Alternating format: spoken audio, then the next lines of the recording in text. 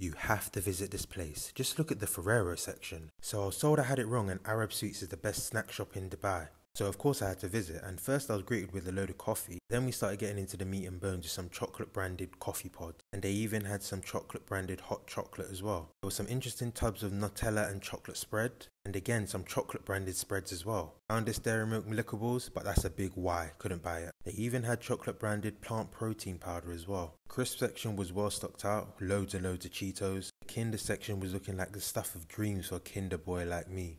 They also had other types of chocolates as well, celebrations, biscuits as well. They had loads of different varieties of Loca and even a decked out sweet section. There was just so much to show. As you'd expect, they had a decked out cereal selection as well. Also blueberry Cheerios. They had random drinks like Chupa Chups and also Strawberry Miranda. Hit that plus and follow for more snack reviews. And this video is the reason why